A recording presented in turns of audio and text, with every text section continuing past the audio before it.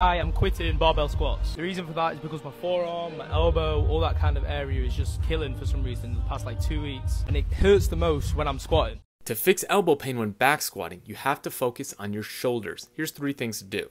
Start on your stomach with your hands in this L position. Start with very light weight or no weight at all. Keep your elbows on the ground and pick your hands off the ground as high as you can. Hold for 2 to 3 seconds before setting them back down.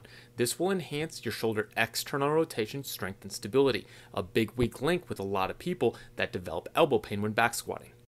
Then, while maintaining your arms in that L position, pick both arms entirely off the ground. Try to keep your forearms completely parallel to the ground. Again, hold for 2 to 3 seconds in 10 reps. This will work your rhomboids and your mid and lower trap muscles. And last, work shoulder external rotation with your elbows by the side in the standing position. Grab any resistance band, 10 reps for a 5 to 10 second hold.